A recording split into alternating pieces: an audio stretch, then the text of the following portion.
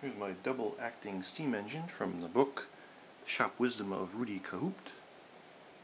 Just before we complete putting cover on and actually applying air. So it's interesting to see how a double acting steam engine actually works. So this is the steam chest. It has a sliding valve here. You see an aperture open there and another one that opens back here based on the timing. You've got the connecting rod here to the piston. Back here you can probably see the crankshaft assembly connecting rod, and back here is the valve timing eccentric, and they're phased properly so the engine will hopefully work. So as it comes up, right now I'm moving up the crank just to top dead center, so the piston's all the way up, and the aperture here will start to open. That would allow steam into the top there to push the piston down.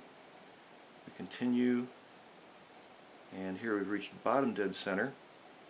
Now it's starting to reverse, and this aperture over here starts to open, allows the steam in to push the piston back towards the top.